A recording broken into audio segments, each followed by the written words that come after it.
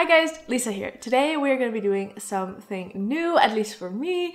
I'm going to be trying to make plantable paper. I've made paper for a long time now, but I've never made seed paper.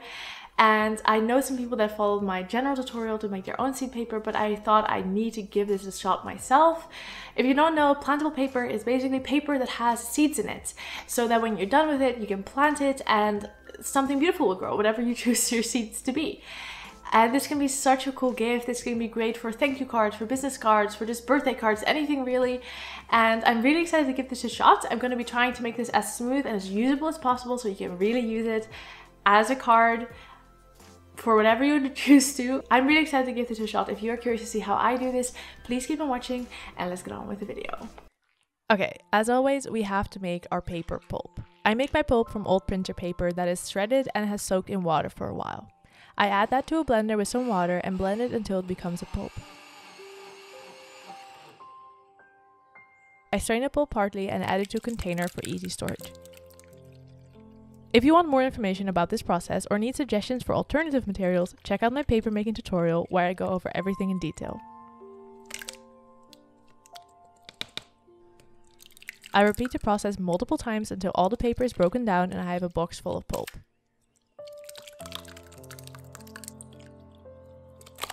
Because I don't want my paper to be super white, I am adding coffee to give it a more of an earthy look.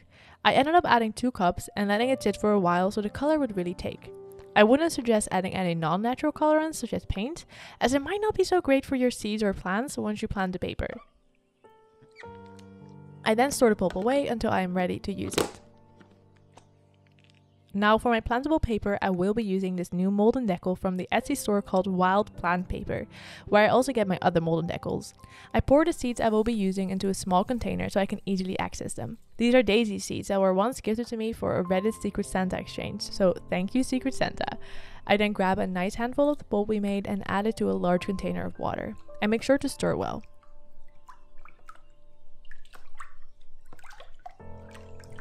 I then get my mold and deckle ready and dip in the container to scoop up a good amount of pulp. This one specifically seemed great for this project because it makes 2 smaller sized pieces of paper in the time it normally takes to make 1, and these 2 seem the perfect size for plantable cards. I let all the water drain out, and once most of it is out, I balance it on my arm and carefully take off the deckle to reveal the 2 sheets of paper. I then put the mold to the side. Now I get my seeds ready and sprinkle them over the pulp. I try to spread them as evenly as possible.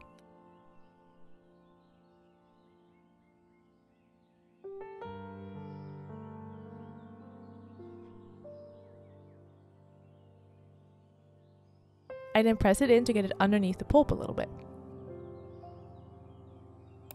Okay, disclaimer for those who are following along. This step of pressing in, it is quite important and will keep your seeds from falling out. I did not do this step properly in all of my sheets, and you will see the result from that mistake later on in the video, so make sure you do this to have a better result than I did.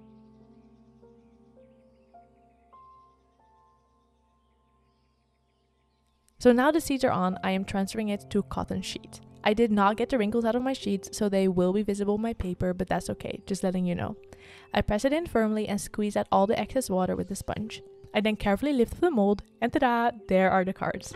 You can see the seeds sticking out from the back. I then lift up the fabric and carefully place it on a hard surface so I can move it later. You can now repeat these steps until you're either out of pulp, out of seeds, or if you're just over it. So you add some more pulp to the water, scoop with your mold and deckle,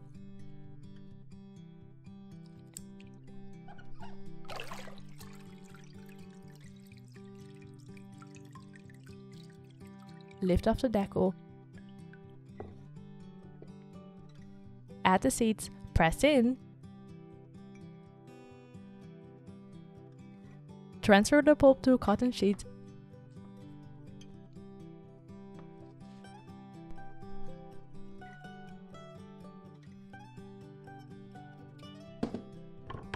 and place that carefully on top of the others.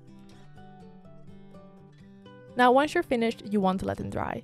I like to hang them up on a drying rack, but you're free to let them dry however you want. Mine should be dry within a few hours, so I will come back for them tomorrow.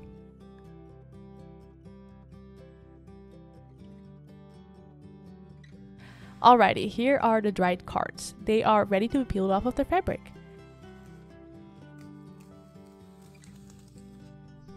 There are some seeds that didn't stick to the paper, but the paper still has plenty of seeds itself, so I'm not too worried.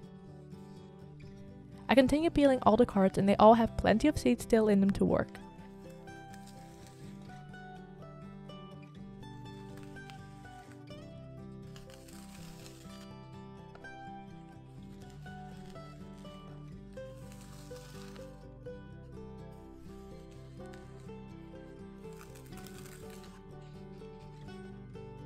I also made some cards without any seeds that I can just quickly peel off.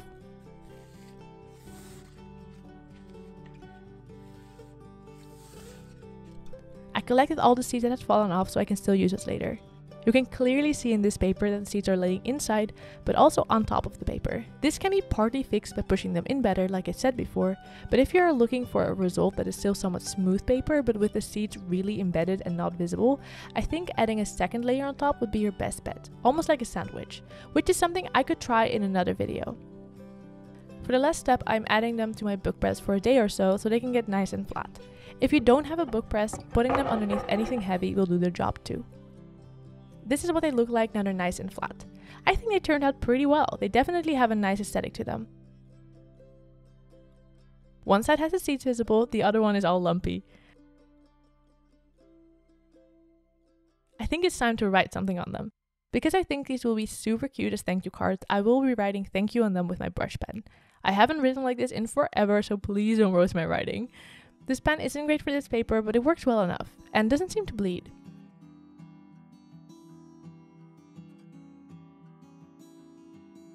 Let's try the other side. Also fine, but just not smooth. Now there's one thing left to do, and that is of course to plant the plantable paper. I got a pot, now I'm adding some drainage ball thingies. I really don't know much about plants, I might be doing this all wrong, but it's about the idea anyways. Of course I'm adding some soil too. Then I take my seed card and rip it in half. I don't think I need the entire card for this pot. Let's half this again so it's just a bit easier. And then I'm just kind of placing them inside the soil to give them the best chance of survival. I don't want them to overlap too much. Then I'm just adding a little bit more soil and topping it off with some water.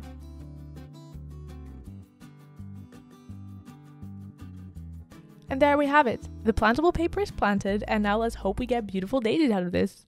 And that's all there is to it. Thank you so much for watching. I hope you enjoyed the video. If you have any questions, leave a comment down below. I'll try to answer as much as I can. And if you want to see more of me, you can follow me on TikTok and Instagram at nevermindlisa on both. And for now, I hope to see you next time. Bye bye!